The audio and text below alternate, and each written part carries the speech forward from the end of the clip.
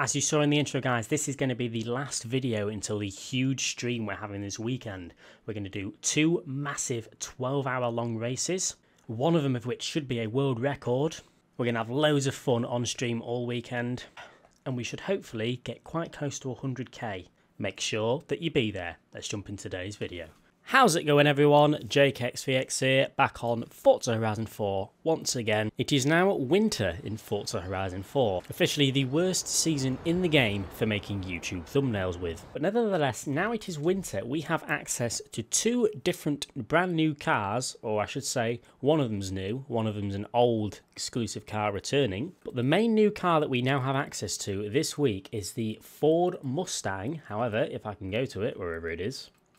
It's another RTR version, comes stock with 1000 horsepower and can, as like the other ones, be upgraded to 1900 horsepower, fully upgraded, but it's the drift version. It's got a window sticker, it's got cool livery, it's got nice camber on it, it's an all-round good looking car, it's an amazing drift car, an insanely fast car, and all round it's a beast. And today we're going to be talking about the fastest way that you can get this car through the festival playlist as shown on screen.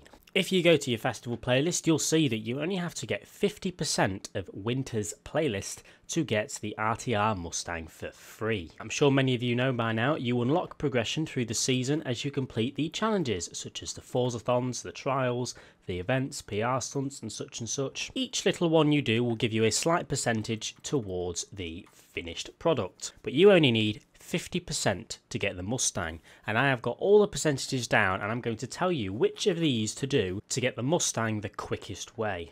Believe it or not, you only have to do a very minimal amount of races to do this. Half of them are just challenges and PR stunts that gets you the percentage, so you can actually unlock this Mustang very quickly by doing these tips. So you need 50% completion to unlock the Mustang. Here is what I recommend doing. First of all, you have the weekly Forzathon. Now, the weekly Forzathon challenge will actually give you 15% towards your completion. The weekly Forzathon challenge this week is in a Transit Supervan. First, you jump in the Transit Supervan and drive it. You get the first part done. Second, you have to win 2 races, which are road races, and make sure they're sprint races. So find sprint races on the map, win them both in the Supervan. That's the second challenge unlocked. The third challenge, you have to get some bin man skills. Go up to the city around my location here and just run over a load of bins and you'll eventually get it. It's very simple. And then the fourth and final chapter to the weekly Forzathon is to get trading paint skills. Now you do this just by scraping the car against other cars. As you'll see on screen right now, this is how you get them. It'll take, I don't know, 10-20 minutes to do this, but you'll get 15% straight away towards your 50%. The weekly challenge is always worth doing because it gives you the highest percentage and doesn't take very long to do. Then if you scroll over to the right, you'll see a bunch of seasonal PR stunts and seasonal events. Now, I don't think it's worth doing all of the seasonal events because these seasonal events have like 3 or 4 races each and you only get 6% as opposed to 15% for the Forzathon weekly. So try to avoid the seasonal events for now. But you have 3 PR stunts. One of them is a danger zone that I did in the Koenigsegg Agera RS down at the kind of the stunt place with the weird train station thing, you know what I mean. But complete this in the Koenigsegg Agera, something fast. You'll easily get the 3 stars championship requirement, and it'll give you 6%. Again, you should be about 21% now. Then there's another PR stunt, which is a speed trap up in the city. I did this in the other 1900 horsepower Mustang. Very easy. 235 miles an hour, I think you need. Something like that. It's very easy in a fast car. Jump in the Mustang, the Koenigsegg, just take the route that you see on screen, cross the speed trap, you'll get another 6%. That'll get you up to 27%. And you've only done a couple of races for the Forzathon weekly. Very easy, you're already over halfway. Then there's another PR stunt, which is a speed zone, also near the city. This one's also very easy because you can just wall ride around it. It wasn't too easy in the Mustang as I could show you here on screen. I recommend choosing something that's all-wheel drive, like a Koenigsegg again, a Lamborghini. It doesn't need to be very fast, you only need to do it at 108 miles an hour, but just go really fast, wall ride around, complete the speed zone, that's another 6%. You should now be at 33%. You haven't done any races apart from the 2 for the Forzathon weekly challenge, and you're already at 33%. Now, unfortunately, you're stuck with quite annoying challenges left. However, I recommend doing the monthly rivals. You click on this monthly rivals here, all you have to do is one lap in the BMW Z4, the brand new 2019 one, it's quite nice. Do one lap without hitting any walls, so it has to be a clean lap, and that's it. Just quit and you'll complete it, and you'll get another 6%. That'll get you up to 39%. Most people don't look at the monthly rivals and the online adventure because they think it takes a while. They rather do these seasonal events, which take ages. This monthly rivals, you can do this in 2 minutes and it'll give you 6%, and you only have to do one lap.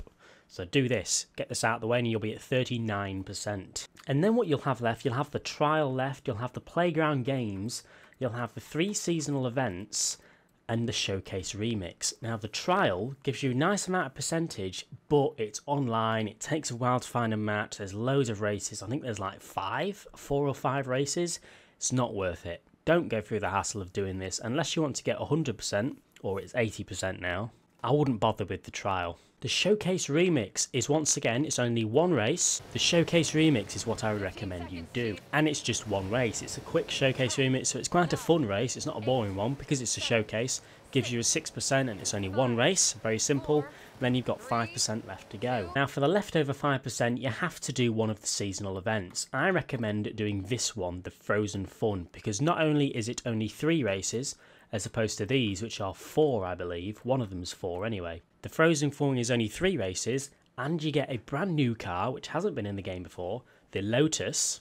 And after the 3 races, you'll get the last 6% towards your goal, and you'll get a total of 51%. I've got 52% because I accidentally did the daily challenge, which isn't an issue. So I only had to do about 5, 6, 7 races or something like that. Some of them was only like 1 lap.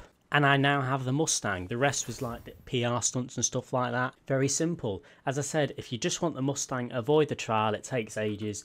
Even the seasonal playground games, you may try this out because it says games on it, but it takes forever. Sometimes this can take up to half an hour to complete. It's absolutely ridiculous.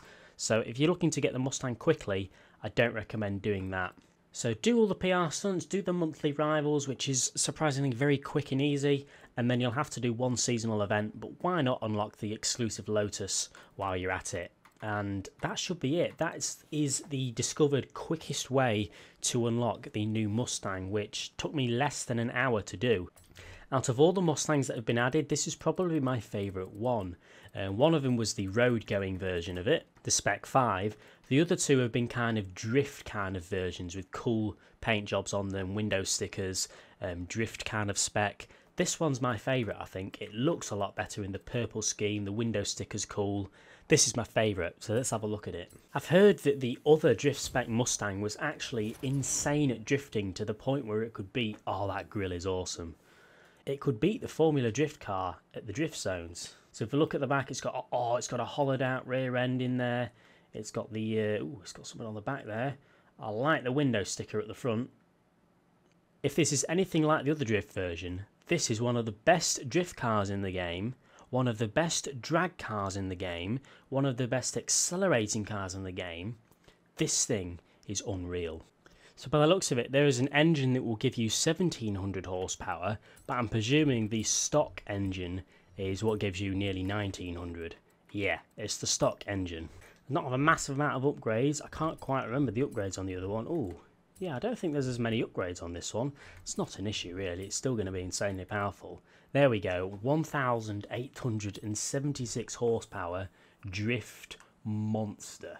Oh, it definitely feels like it definitely has a lot better handling than the Spec 5, I think.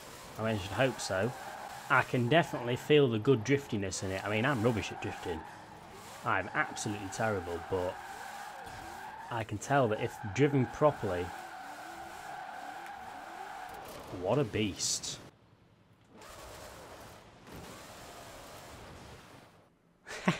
It's good at pushing minis in the water as well. Brilliant. Just out of curiosity, guys, what Mustang that's just been added, either the Spec 5, the other drift one we've just got, or this one that's just been released today, which one's your favourite? As I said earlier, this is probably mine, mainly because I like the paint scheme on it, and it's still got that insanely high horsepower that all of the other ones have. Something else I want to ask you, let me know if these videos are useful, where I go ahead and get these exclusive cars straight away.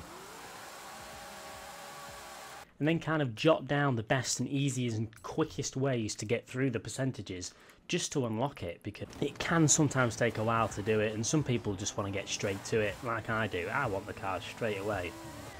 But anyway ladies, get this car while you can, it's an amazing thing. Leave a like if you've enjoyed, subscribe if you haven't already for more Forza Horizon 4 content, and I'll see you all later.